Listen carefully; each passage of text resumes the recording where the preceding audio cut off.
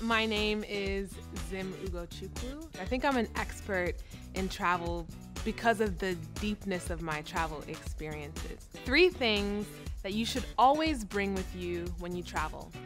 Noise-canceling headphones to drown out the noise. You should always bring your intention because you know exactly what you want to get out of your experience.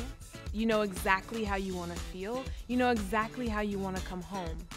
Don't leave home without your intention. And the last thing that you should always bring with you, and this is really, really, really important, you should bring mints. Why mints?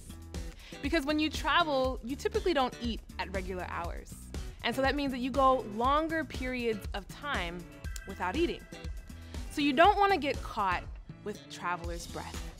Not good. Hi, YouTubers.